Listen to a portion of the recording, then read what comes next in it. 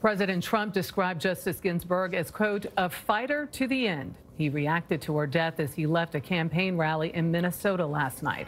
Both he and his election opponent, former Vice President Joe Biden, campaigned in the hotly contested state on Friday. Today, the president campaigns in North Carolina, and with the death of Justice Ginsburg, a new election issue.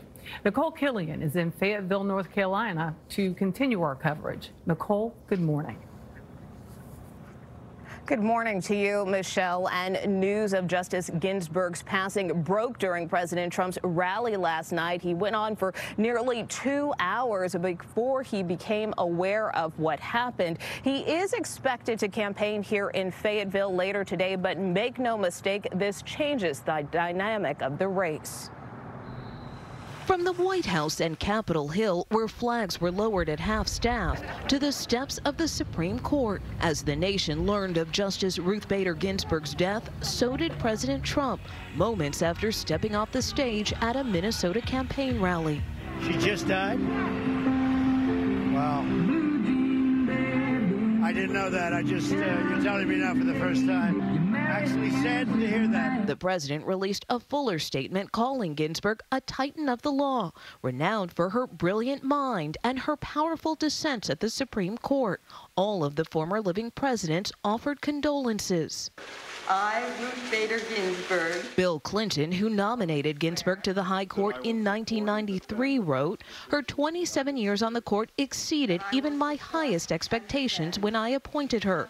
Her landmark opinions moved us closer to a more perfect union. Former Vice President Joe Biden said it was an honor to preside over Ginsburg's confirmation hearing. Ruth Bader Ginsburg stood for all of us.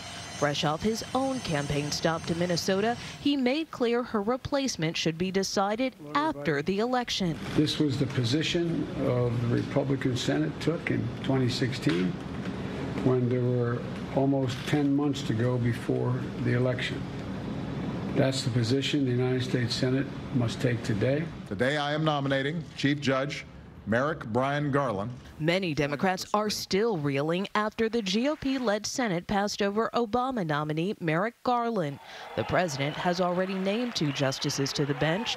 Friday night, he touted his latest list of potential candidates. We have about 45 unbelievable people, unbelievable, the smartest, the best, the absolute creme de la creme, right? The best minds in the country. Senate Majority Leader Mitch McConnell said President Trump's nominee will receive a vote on the Senate floor, although he did not specify a timetable. But trying to do this before the election could be tricky. On average, it takes about 69 days to get through the confirmation process, and there's just 45 days left until the general election. Dana? Nikole, thank you.